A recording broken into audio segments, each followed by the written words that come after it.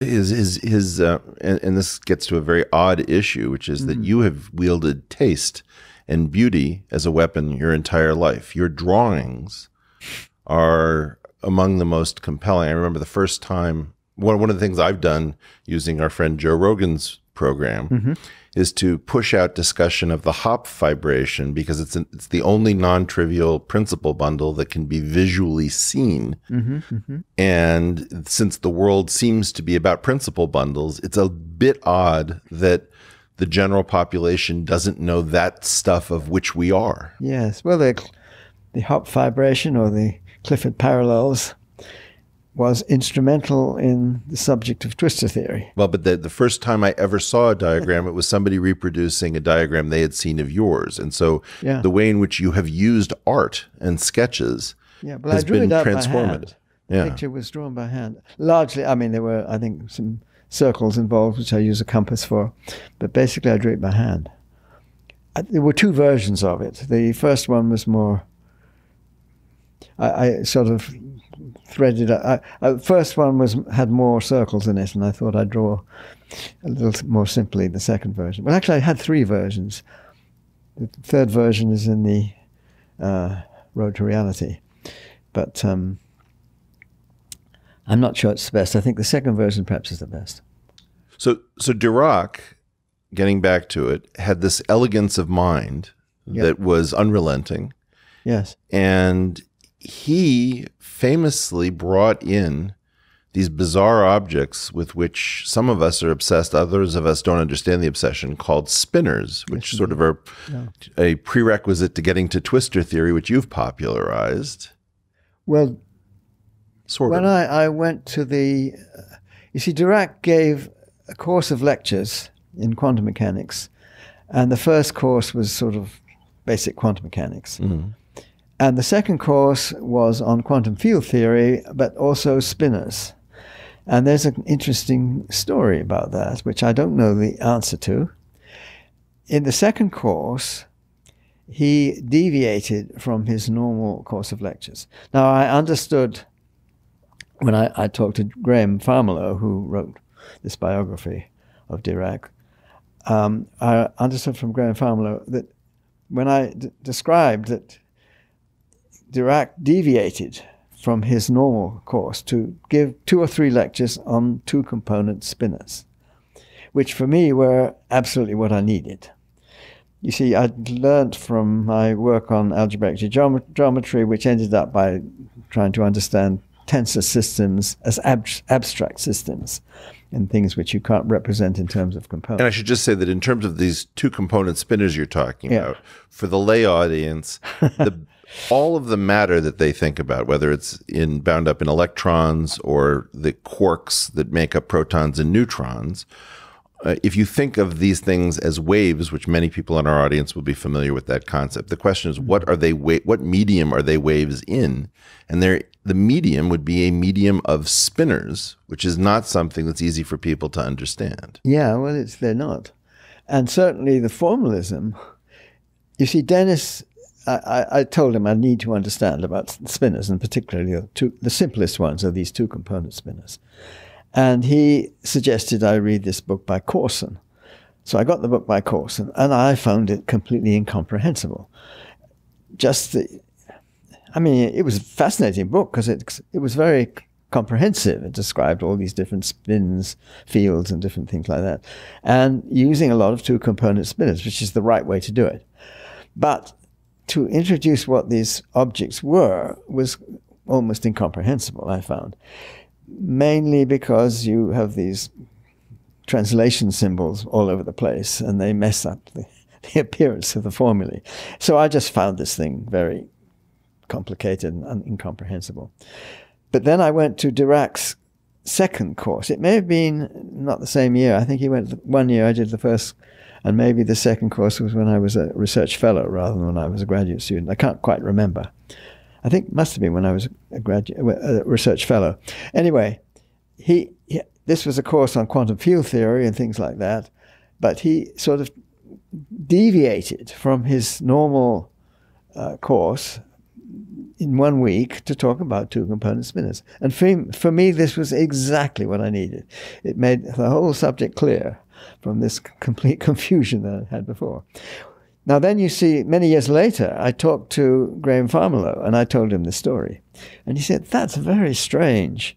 Dirac would never deviate from his course. He thought when he got his course perfect, it was perfect. He would never change. And this was true of his first year course, the initial course, which I went to, which people often said to me, well, that's not such a great course. It's exactly like his book. Well, I hadn't read his book, so to me this was, sure, the book is amazing too, but not having read the book, I found this course absolutely stunning, and it made things absolutely... Do you think Dirac actually understood these objects, these most mysterious of objects? Two-component spinners. Spinners in general. I mean, he brought them into physics. They'd been previously found inside of mathematics, I think by people like Killing and Lee, I'm not sure who. Yes. But Cartan was the one. Cartan, perhaps. I don't think, I mean, let me throw out a really dangerous idea. I don't think any of us understand them at all. And the part of the problem is that he understood very well what could be said about them. Yeah.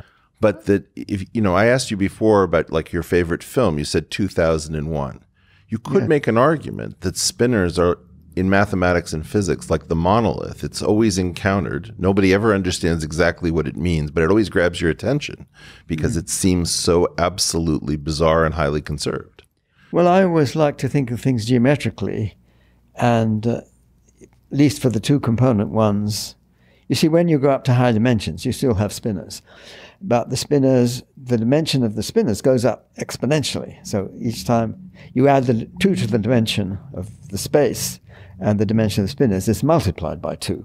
So dimension 2D, for example, you'd get spinners of dimension 2 to the D over 2. Yeah, that's the sort of thing. That's right.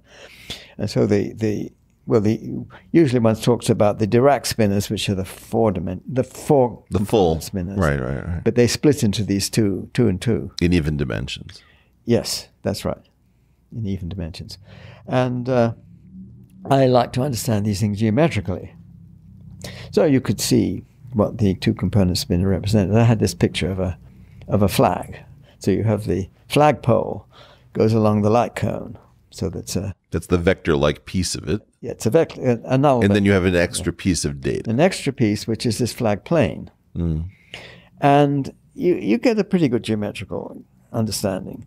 The one little catch to it is that if you rotate it through 360 degrees, so you might think just to where it started, it's not the same as it was before. It's changed its sign. And then you rotate it again through. Well, that won't make any sense to anyone. But one way of looking at that is if you have a Klein bottle, and for some people will be listening to this in audio, some watching it in video. Okay. A Klein bottle, in a certain sense that can be made precise, has a square root that would be a torus, that is a double cover. Right. Yes.